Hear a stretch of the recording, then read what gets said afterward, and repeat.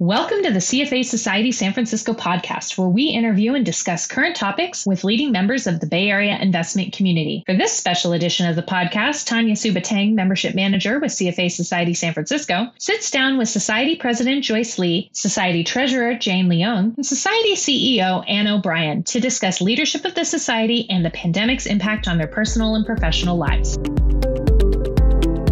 Hello, everyone. I am so excited for this very special podcast because with me today, I have three CFA Society San Francisco leaders, Joyce Li, Jane Leung, and Ann O'Brien. Welcome, ladies. Thank you. Thank you. Great to be here. I'd love for our listeners to get to know a little bit more. So let's go around and have you introduce yourself. Tell us your role with CFA Society San Francisco and how long you've been with the society.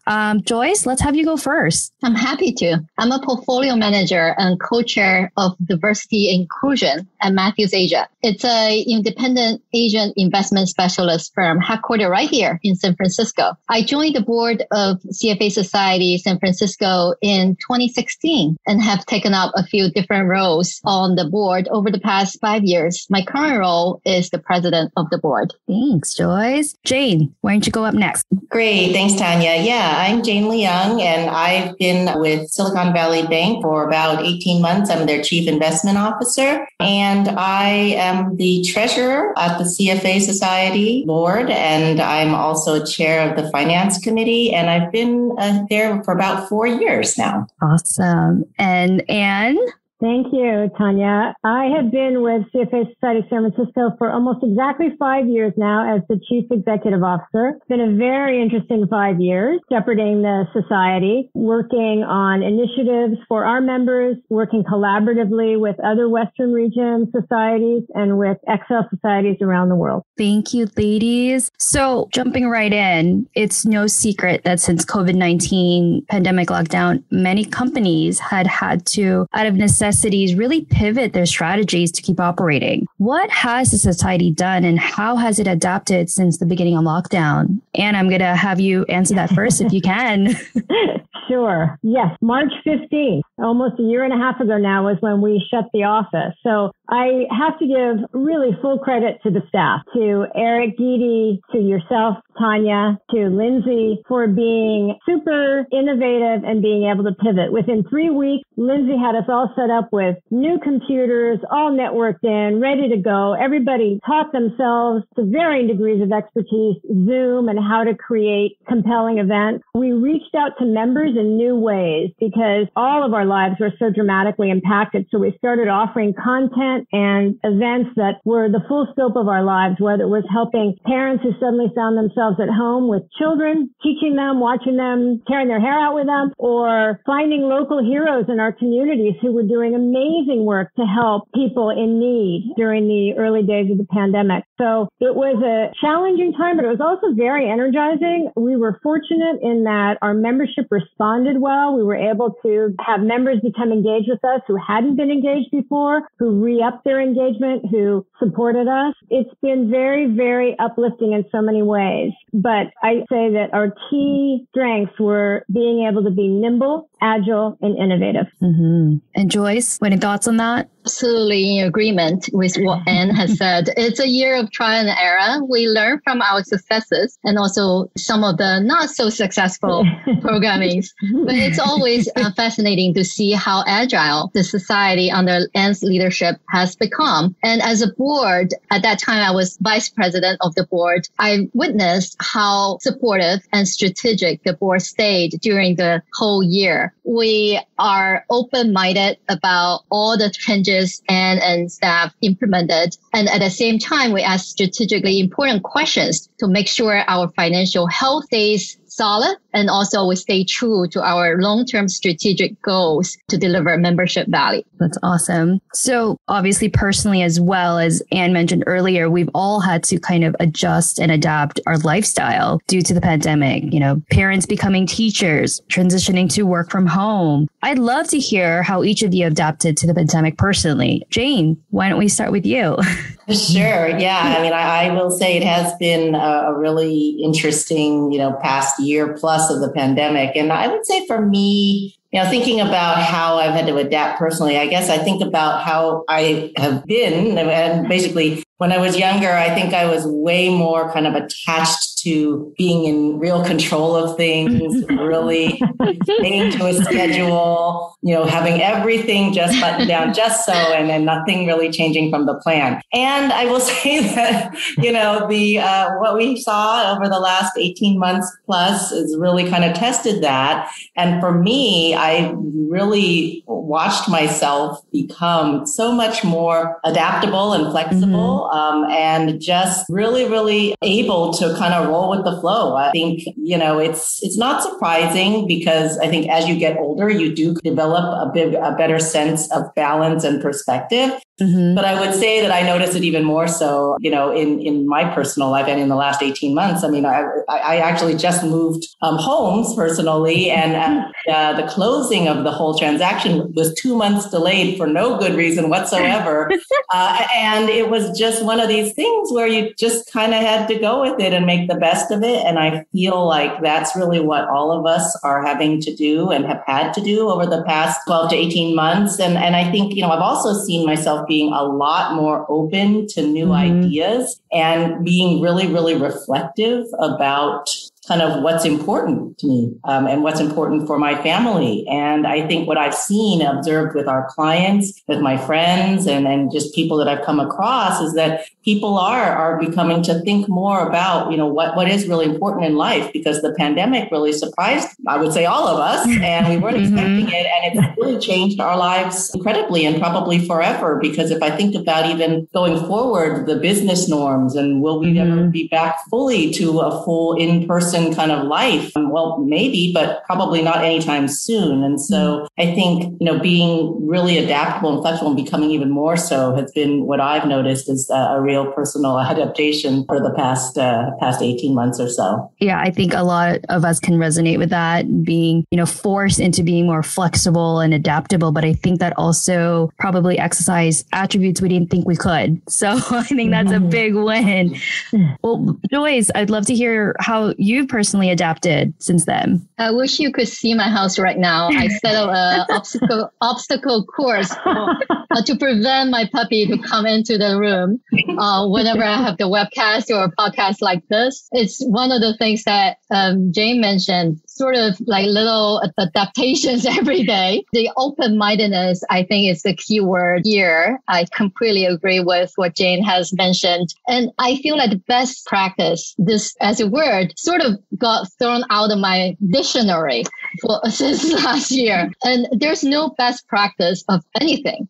You have to rethink and really challenge the status quo, the way of doing things, and really think about what could be a new way of doing things. And for example, for my work, I used to travel a lot to Asia to research companies. Now every evening we have these video, audio calls. It's almost like a mini conference every week. And that really helped me to think, what is the best approach to do fundamental equity research, even when the life goes back to normal? Would that be a hybrid model for me to do the research going forward? Of course, not all these experiments are successful. For example, I decided to challenge my assumption that I'm really bad at gardening. And it turned out to be that was absolutely the right assumption.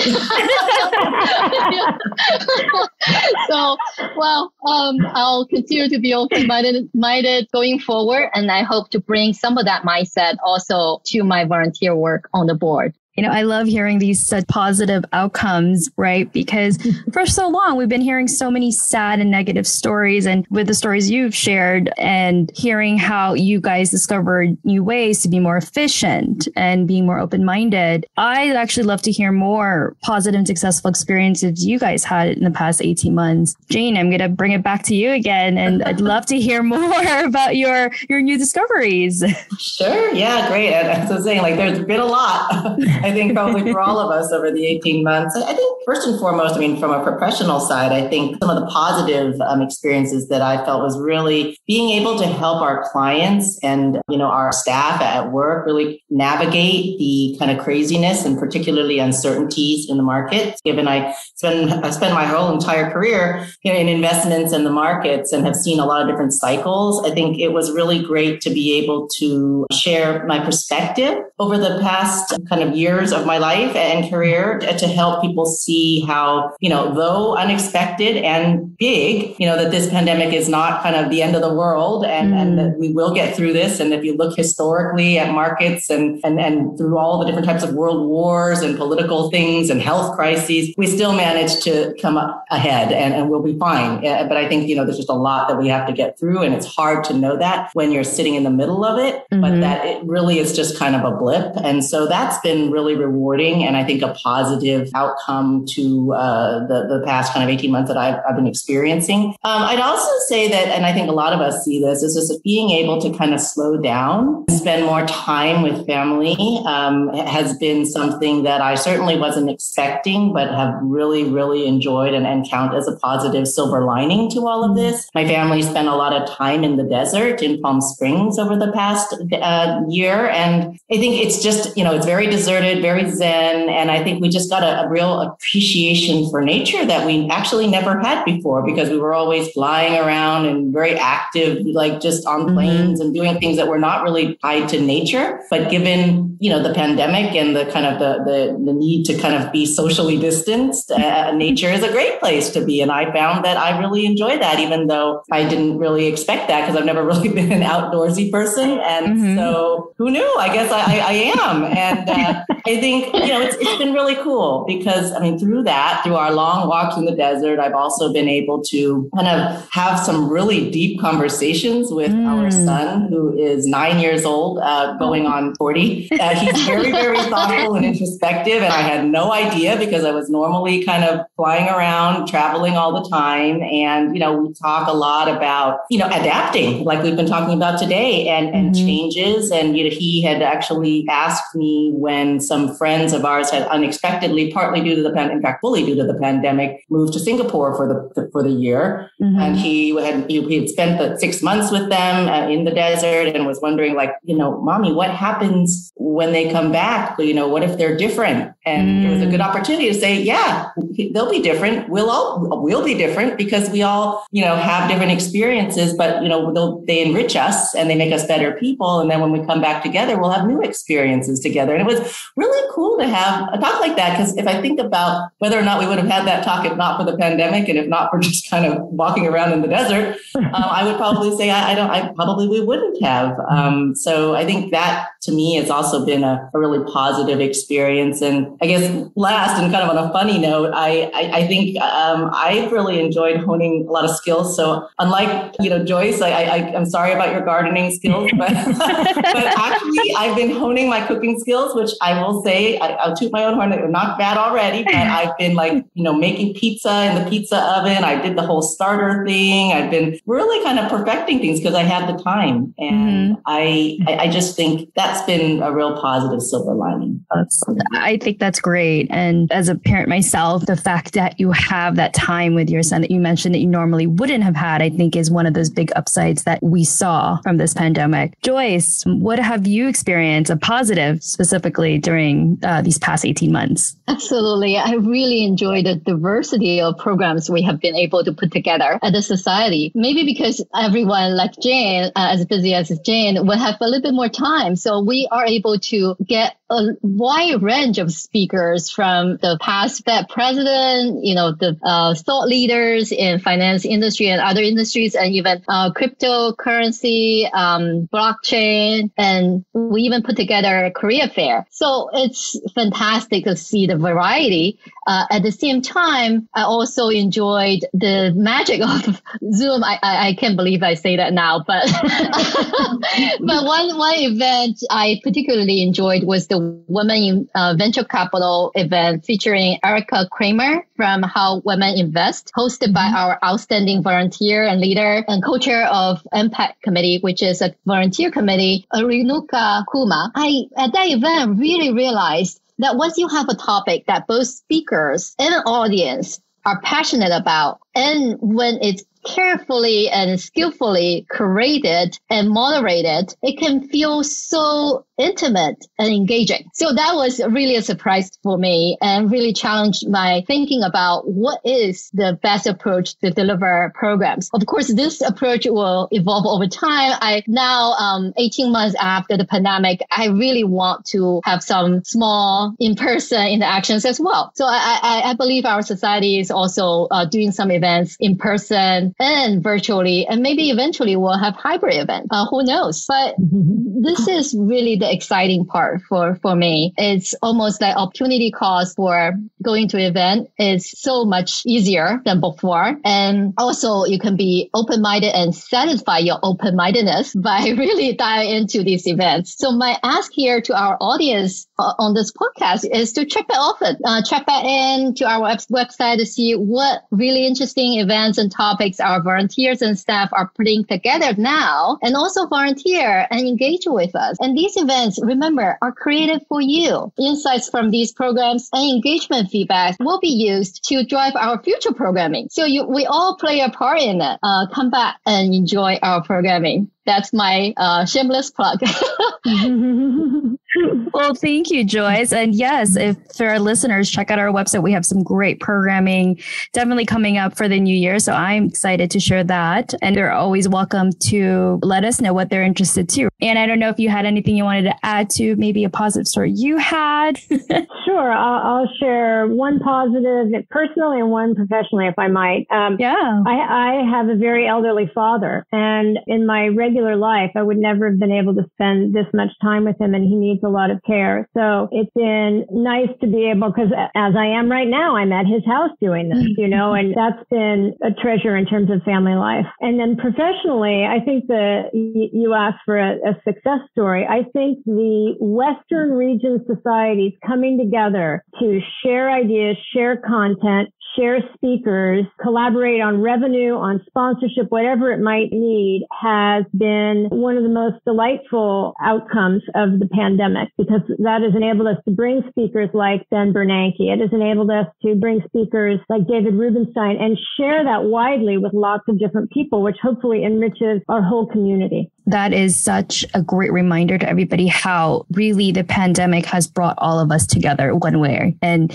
that's a great lesson I hope we all keep through. And that includes professionally speaking as well as family. So with that, and I know you all have busy afternoons, I'd love to ask you guys one more question, but with obviously the COVID-19 pandemic still going on, because I think we've all hoped that by this point, the threat of it would have lessened and we've all be doing this podcast in person. How do you see the society responding and adapting to the uncertainty of the future ahead of us? Joyce, do you want to take that one? Sure. The only certainty I would say is uncertainty. we have to be flexible on how we deliver events, how we deliver content, how we innovate, and just to meet our ever-changing dynamic members' needs. And we must involve and ask, and this is actually a perfect time to ask that question. What are we still not doing that we should be doing? With strong financial position and robust technology and talent infrastructure in place in the society, we are positioned to experiment with ideas that can be better in the new environment to deliver our member value. And at the same time,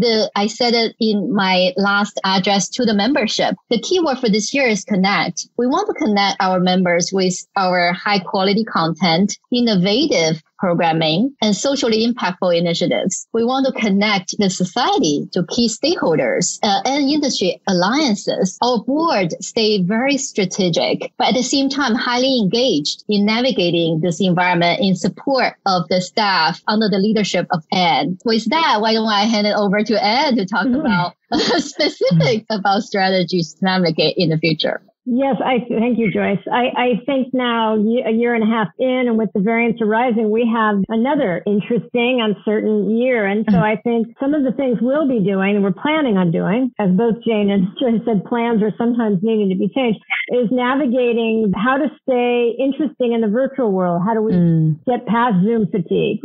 What do we do to still engage members virtually? How do we move into that hybrid world? And we've got a couple of our first in-person events coming up. That's a test for us. We'll see how that goes. So it's, again, kind of as Joyce was saying, it's launching an idea, testing it, seeing how it goes, and asking. I love that question, how Joyce phrases it. What are we not doing that we could be doing to better serve our members? So we'll be doing more personal touch. Bringing Tanya on board as our membership director has really helped with that. I mean, not to embarrass you, but Tanya reaches out to new members personally to talk to them. She reaches out to candidates. So we have more personal touch than ever. In fact, we even talked the board into writing personal notes to all new charter holders this year as a personal welcome. And we liked it so much, we're going to continue it every year. So I really enjoyed it. Good. There will be more of that personal relationship building and checking in addition to remaining strategic. We'll be seeing some changes though. We're relooking at where we're located, right? No one really needs a long lease anymore. So we're going to be investigating options for that. We've got now a fully remote staff. How does that work when we do come back to live? So we'll just be in this space of we're open to whatever comes, and we will succeed where we can, and where we fail, we will admit our mistake and go on. Well, Dan, thank you. And I think our listeners are very excited to know all the things that we have in store for them and to kind of keep a lookout of all the new innovative ways for us all to connect, as Joy said. Now, I want to ask you all one more question, and I'd love for each of you to ask, but what are you most looking forward to, whether it's in the month or 6 months or a year, just personally for you? How about you, Jane? What are you most looking forward to? Well, honestly, I'm really looking forward to finally becoming settled in my new house. I mean, that's just honestly, we literally moved in last Saturday, and I'm still in a million boxes. But I think hopefully within a month or so, we should be able to just kind of, go forward and hopefully, ride out the rest of this pandemic. Oh, awesome. And of course, Joyce. Yeah, for me, Jane, I really look forward to tasting your new skill of cooking. That's right. You'll have to cook for us. Yes, I will. Thank you all so much. This is a very, very special podcast. I'm so thrilled to be able to sit down and chat with you ladies. So I just want to thank you again, and to our listeners, keep a lookout for all the exciting new things we have for you. Until next time, thank you all. Thank you for listening to this special edition of the CFA Society San Francisco podcast. We hope you enjoyed the engaging discussion. Please stay tuned for more episodes of this podcast featured every fourth Tuesday in our weekly newsletters and through the CFA Society San Francisco podcast channel, available through most major podcast apps.